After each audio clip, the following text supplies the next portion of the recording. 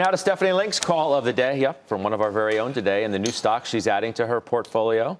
You want to tell us what it is? Yeah, FIS, it's a fintech company. They bought WorldPay, and that's the reason why I like it, actually. I think you're going to see better than expected revenue and cost synergies. In fact, last week when they reported their second quarter, they actually upped their revenue synergies. I think there's way more to go.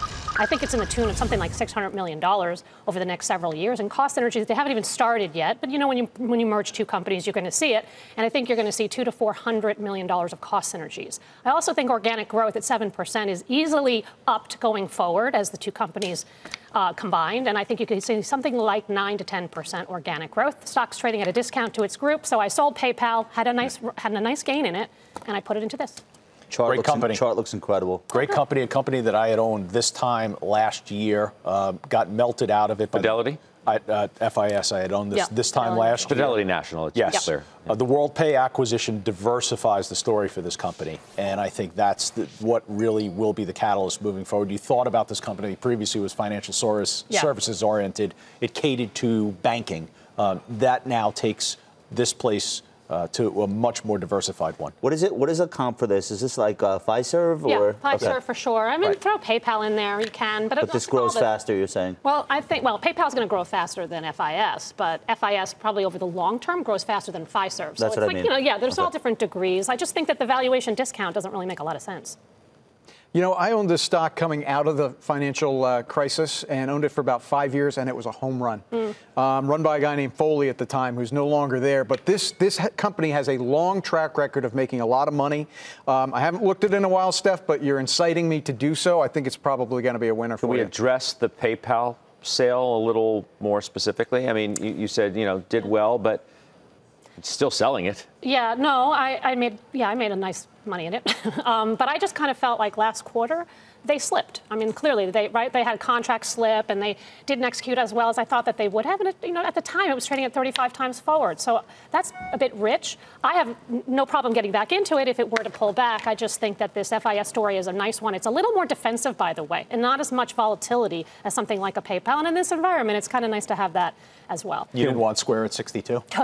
No. Can we hit the financials since we went there anyway? They've already been hit, Scott. Yeah, well, if some of these calls are right about where rates are going to go in the weeks ahead, months ahead, look, I don't have anybody picking any of these names today. I'm still in the big ones, right? Citi and Goldman Sachs, but I'm certainly not in them for the net interest margin, okay? For what's going to happen with net interest margin, look at the European banks over the last 5 years as you've seen interest rates come down into negative territory. That's not the reason to own them. It's because they're diversified. You've got trading, you've got credit cards, you've got all sorts of other things that they can make money on, including fintech, which the leaders are coming out with. So that's the reason to own them. The NIM story, net interest margin, is bad. We know it's bad. It's already priced. I'm in Schwab, which is an absolute dog. Stock is now at 3-year lows. They should be buying because of interest rates. It's totally interest rates. Thanks. Yeah. I'm new here.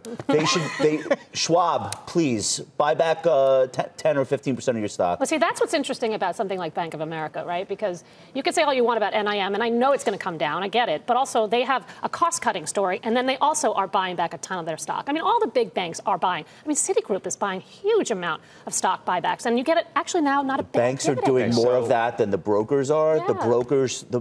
The brokers need to ask themselves what else they're doing with capital, if not that, because these stocks, along with the asset manager, I mean, it's just a massacre. I just worry about the competition. You shouldn't have an economy with sub 4% unemployment, all-time highs in things like consumer confidence, et cetera. If you're a financial sector stock and you're at a 3-year low while that's going on, what environment are you looking for? There's going to be a recession at some point. What are you doing now to make hay while the sun is shining? Leads me to my last question on this segment. So, okay, I get it. If you're in these stocks, maybe you're going to stick with it for the reasons that, you know, you've laid out. And Jim says they're doing this, that, and the other thing. I don't hear anybody saying they'd put fresh capital into any of these money center banks. We'll say that when they make new highs. That's when we'll tell you that. But because it's hard to justify. It's hard to justify. You're absolutely right. I can't commit new capital. I'm not going to give up on what's there. But there's no reason to get excited when you have a yield curve that's not only flat, but going down. That just weighs on Okay. it. But you don't give up on it. I think you can own something like Blackstone. I think you can own something like AIG. Yes, well, that's there are some special helping situations. me make my point, right? I know, I get it. I don't hear anybody saying Bank of America, Citi, JP I'm going JP Morgan. I'd buy the dip here. I'd buy the dip here. Goldman was one of the best July performers out of the Dow. Wealth management. I own them.